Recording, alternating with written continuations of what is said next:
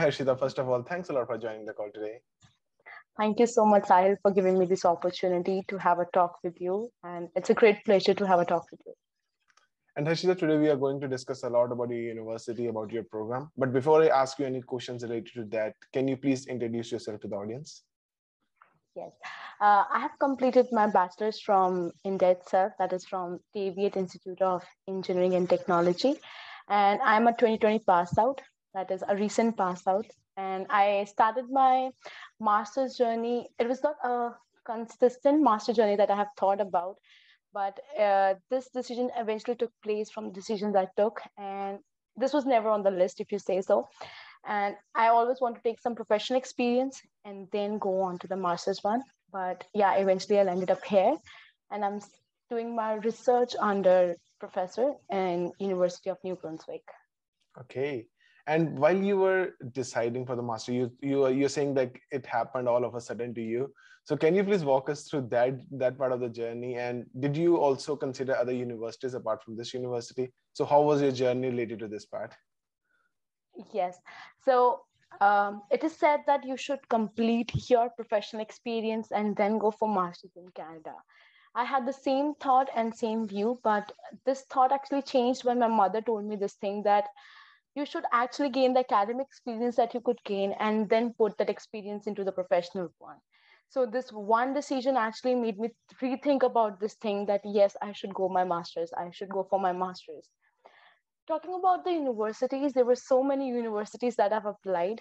As a student, I was at every point I was not sure that will I get into it or not. Even the visa chances are also dependent upon that, the type of university you choose, what you go through.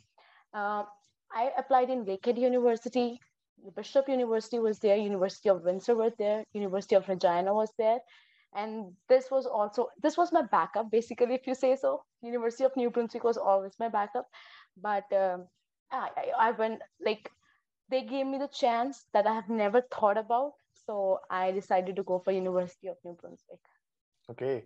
And I think like University of New Brunswick was a backup just because there's not much information about this university, but I know like this is a great university, and we are going to talk about this part, about this thing in later part of the video. But before I ask you that thing, so can you please tell me something about like what were the course requirements and what was the admission process for this university? Yes. For this university, the course requirement was that you should have a background, that a 4-year bachelor degree in computer sciences. And then this was there that you should have a letter of recommendations from your professors or your peers that you have. For me, it was not so much difficult because their application process was much easier than all the universities. The interface that they have used for this was very easy. Even this university has been so kind to us that each and every email that we used to send to them about any question was answered within 24 hours. So I loved their process, and I was so happy that they're answering each and every question that I had. And even they helped me with my visa requirements as well. They have a department which help you with this as well. So it was all very smooth, if you say so. And UNB has been so much kind to me for giving me all the things that other university don't provide. They actually help you with every step you have. So yeah, I've been thankful to them. Okay. And what was the time span between the time when you applied for this university and you actually got the offer? So just to give the audience an idea, like if they have applied, how much time they can expect? So I applied in January and I got my offer letter in April. And the thing started in April actually. And I was destined to come here at September, like 2021, but due to COVID, I was not able to. So if I have to say so, for every university that I've applied, it actually takes a minimum of 6 months to get a reply from them. UNB has given it me before because I was a research student, but if you're a course-based student, it actually takes minimum of 5 to 6 months to get an offer letter from them. Okay. So we have already discussed about the admission process, like the university is very cooperative regarding that. But one thing that most of the international students are concerned about is the fee of the program and the chances of any scholarship. So what's your experience with that? So my experience, if you're coming for a course-based program, university has so many scholarship programs that they provide you that you can apply in, and then they will check your eligibility and will get you into it. They always try to give as many a scholarship as they can. And if you are a research student and you have luckily got a professor who is cooperative and he is also receiving a funding from somewhere, there are chances that you can get a good scholarship from him or a good funding from him. Research student, they have this advantage other than the course base. Research student, they will get either minimum of the minimum, they will get something, but you can't say so for the course base. So yes, this happens, and it all depends upon the professor you're working under. Research all matters. I think the research starts with the phase that you are working under a very good supervisor who is Mhm. cooperative enough to provide you with everything and help you at every step of your research. So yes, I am thankful to my professor that he has been so kind to me. And did you apply for the scholarship or did you get one? Oh yes, I did actually. I am fully funded under my professor, and he's giving me every. Yeah, we can say my fees is covered with them, and moreover, all the things that are required for research is being provided by them. So yes, I got a scholarship from my professor. Oh, that's cool. And since you have mentioned that you are pursuing your research-based master, so I'm curious to know what is your a normal day in the life of a research-based student.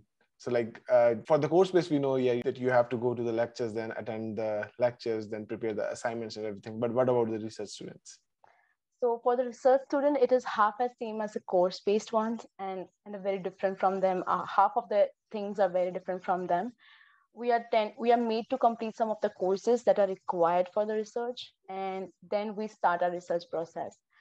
For a research student, it is mostly reading as many as research papers as you can, like getting as many as things from one research paper, getting the limitations, the future works, and then look for those limitations and futures in other research work.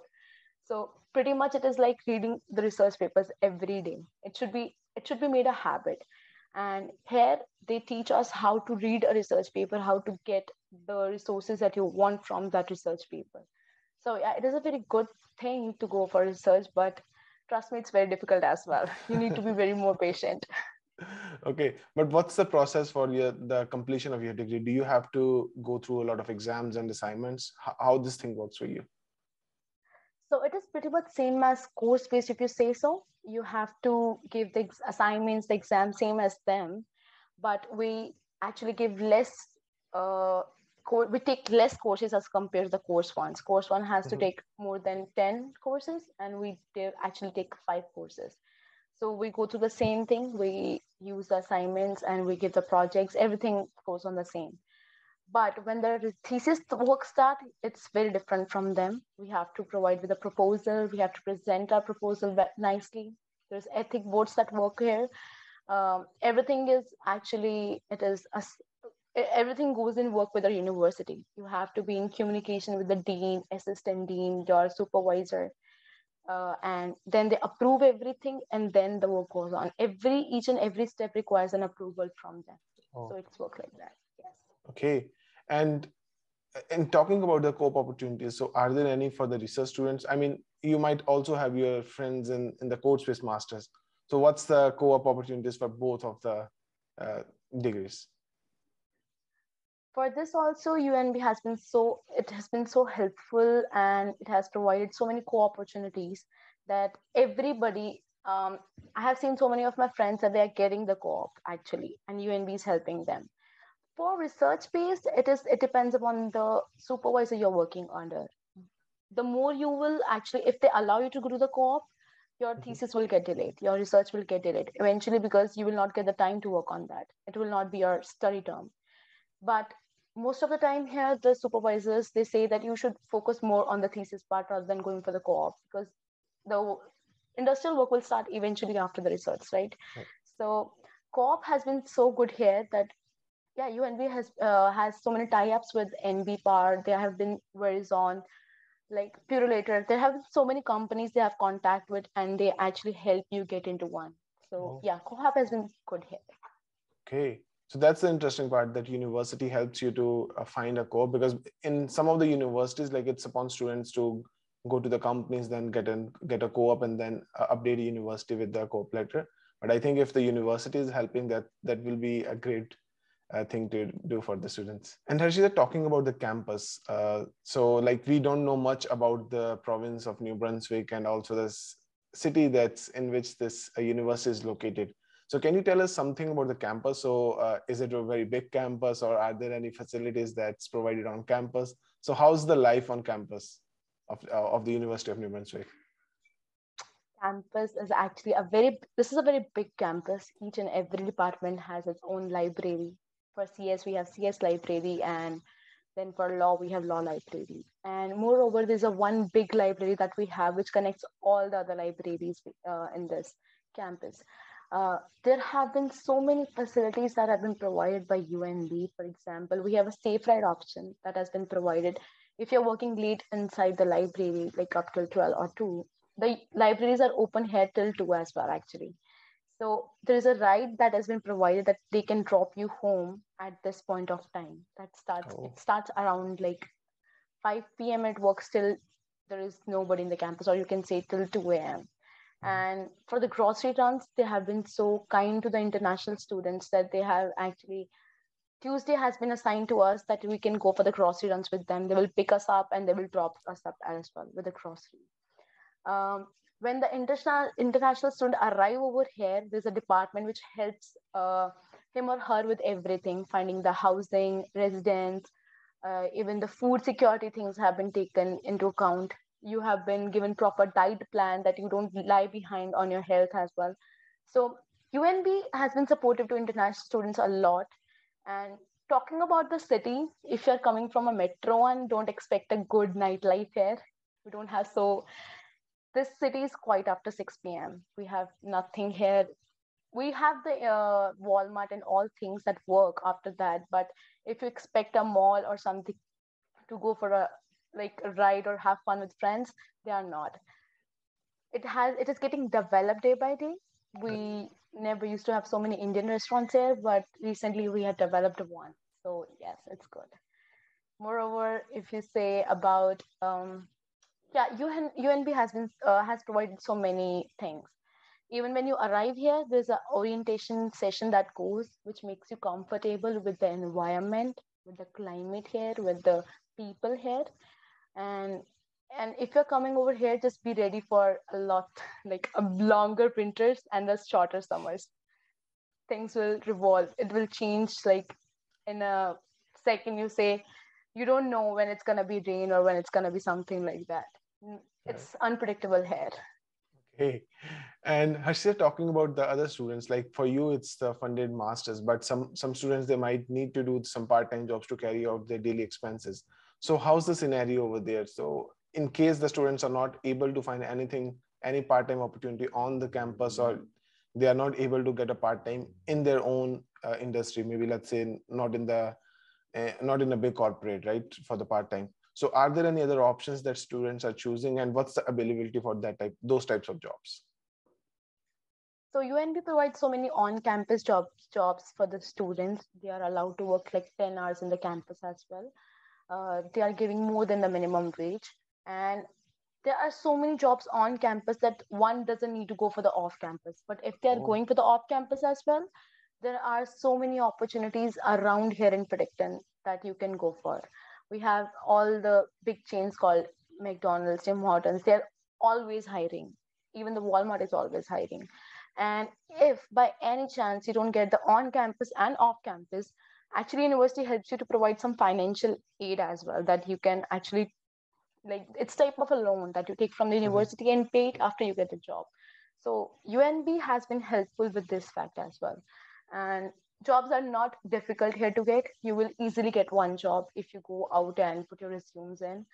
And yeah, it's easy in Predicton. There are so many job opportunities, and they have recently more because of arrival of more students here, arrival of Mhm. more resources here. So it's been good here. Okay. I think that's it for today's talk, Harshita. Thanks a lot for providing us so much information about this university, because I don't think so. There are many of the videos that are talking about this university, or we don't have much information as the international students about this university. And I think you provided us with a great overview of what exactly we can expect from this university. And we will definitely cover more questions. I know like people will have a lot of questions and they will comment in the comment section below. So we'll try to answer them. And if possible, maybe we'll try to make another video based upon their questions. Thanks a lot for your For time. sure. I'm always available here. And for the students applying for the research one, I would like to say one thing at the end is that please, whenever you apply for the research thing, be ready that you have to approach as many as professors that as you have to, because it's very difficult to get research or research supervision here, because not more of the professor would say yes, yet you can work under us.